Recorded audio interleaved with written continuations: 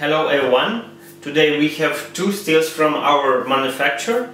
Both of them have 2-liter pot, but the size of the column is different. The smaller one has 2-inch column and the bigger one has 3-inch column.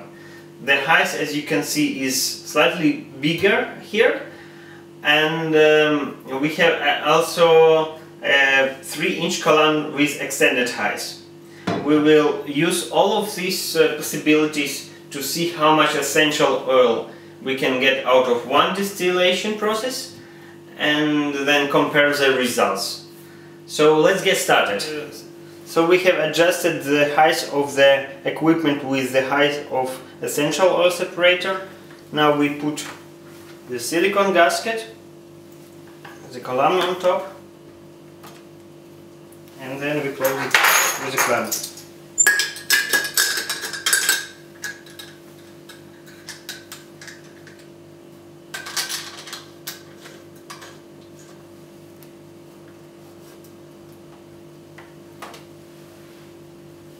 And then we switch on the cooling water.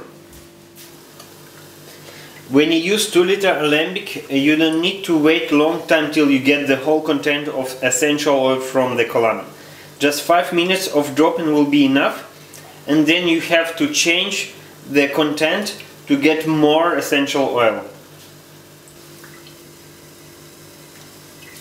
So this is a result of essential oil extraction using 2-liter alembic with 2-inch column, and we have done 10 times of filling and refilling the column, and we have got approximately 15 millimeters of essential oil, and let's see how much it is in milliliters.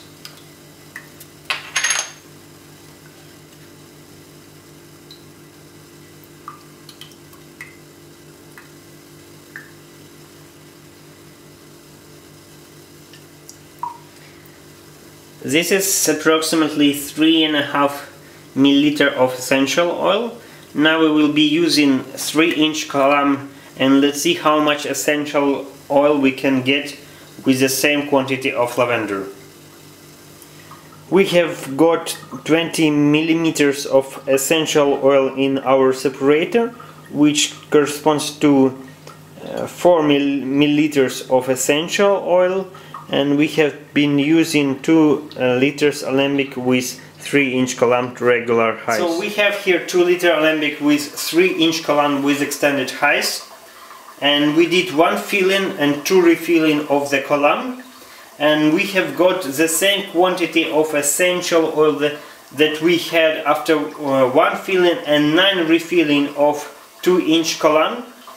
The quantity of lavender is the same and quantity of essential oil is the same.